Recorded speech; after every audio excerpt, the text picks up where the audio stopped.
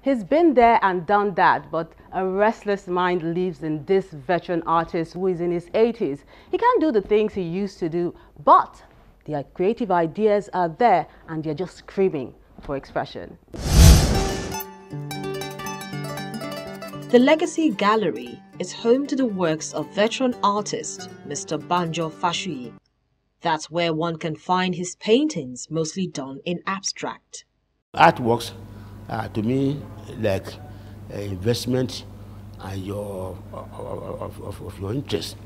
They are helping you maintain your own interest in art. And his over 50-year-old collection of artifacts, which he has tried to preserve over the years, a big part of his artistic journey. I left Zaria in 1960 after the education course, and I've been impressed by the native caps of the Hausas and a few things. I've been collecting them. Some of them survived the test of time, some of them got rotten.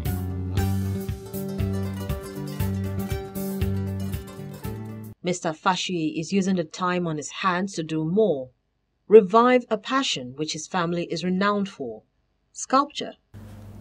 Rather than following Grandpa's system of working, we went to a formal school, and to show that it's a family trait, my senior brother and myself were in the same class, same year in Zaria. I have interest in sculpture, so I have not forgotten my background. And this past year, when I just found myself completely devoted to art, I decided to revive one of the things I did in 1984, this calabash sculpture. The first one, this is one of them. There are two of them still here. Every great art begins from a sketch. After seeing the idea in his head, he pours it out on paper before it transforms to the finished work. For this type of sculpture I'm doing, my main duty is to visualize. And that's why you find there the drawings of some of this sculpture before they were made. Does embracing sculpture come with its challenges for a man who has seen many moons? It does, but he's not dwelling on it and has surrounded himself with people that can assist him in achieving his goals. After the drawings, I sat down, okay, where do I get the calabash god? I went to Oyo and I bought a large quantity, started carving them like I did in 84. And I called the fiberglass man and said, look, put it there. See, I working, you work well. I have 4 people working with me at regular intervals. When I need the carpenter, it's available.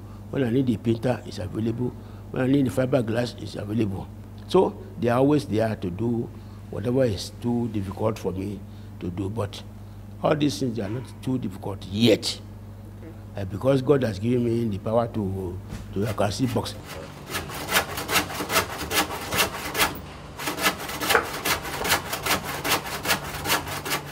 Where is your blade again? No more blade. There are people working with me to cover the areas that may be difficult, but the thinking you have to do yourself. Some of his sculptural pieces too have been preserved and restored, still standing after many years, although the color is different from the others. I said to myself, why can't I think about this work and see how to preserve them? If I put more paint, it won't mean anything. Termites will still come there. So I decided to introduce fiberglass. So I called a friend and said, look, I want to do fiberglass on my sculpture. I said, hey, Baba, sculpture, okay. I said, yes, I'm doing sculpture now. So he sent me somebody who can do this. So I told him, put the fiberglass here, and it worked. And that's what we have now. That's why there's a difference between the ones I told you were done in 84 and the ones that are done now. Because these ones have fiberglass to reinforce them to ensure that you don't destroy quickly. A lot of contemporary artists look up to him. One of them is here to appreciate this new medium Mr. Fashuyi is working on. Recently, he has delved into the production of this body of works are made from calabash. He has called this calabario, coined from the word calabash. As an octogenarian, he's still delving into not just a canvas painting now, something rigorous, something conceptual, exploring what people will just ignore. This is a reinvention, a reuse of what we have seen and perhaps we have ignored over time.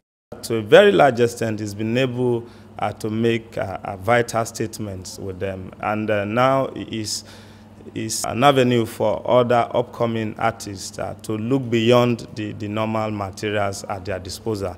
From our look around the gallery, we discover that every piece has a strong meaning. Some of them talk about politics, royalty, or the bond between a mother and her child. I've seen the mother and child. Then there's the first one, the Calabario, is the one he said he did in 1984 for an exhibition in Paris. I looked at it and I saw the thought processes that went into the production of this work, and also the subsequent ones that he's been able to do. And I think recently is fortifying this work so that it can be enduring. These are great works that chronicle history, and I'm sure scholars and researchers alike should venture to see the repertoire of works at his disposal here.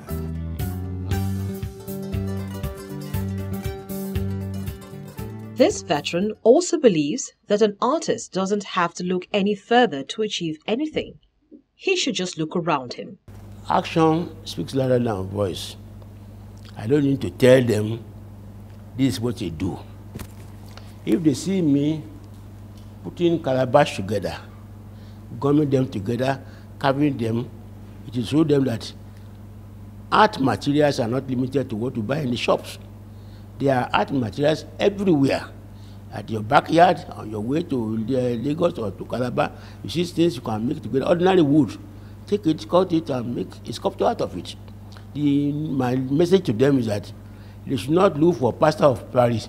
They should not look for this one before they do their work. They should look for local materials. For instance, notice these old pipes used for plumbing. It may be hard to recognize. It's been cut, painted, and looks splendid even though it's not completed. That's just an example of how the things around the environment can be turned to great art. The other sculpture I'm doing, which I call plastico, is made of local plastic, the one used by plumbers. I just found them in my house in Lisha, dumped down like that, different sizes. I said, how can this thing be there like that? Then one day I just said, let me cut them. And it became fascinating. And I keep cutting.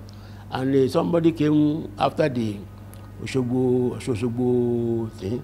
Somebody came and was excited by it. Said he was taken to America. When he took it, I said, it's light, yes. He bought. And that encouraged me to say, yes, there may be a market for it. I'm not looking for the market, but I'm looking for the joy you get from creating and seeing your creation come true. That is my attitude to it. For this artist, there are no boundaries except in the mind. One can only imagine the next project he will be embarking on, because there seems to be a rush of ideas, and that's why he's so full of life and believes the best time for an artist to express himself is now. It's not difficult for me to continue with sculpture, especially that I am tired of painting. I have about 161 paintings now, small or big, finished and unfinished. And my ambition is to do 200 and leave them in this legacy gallery. He believes that every man is a special kind of artist and wants to leave a legacy which will inspire generations.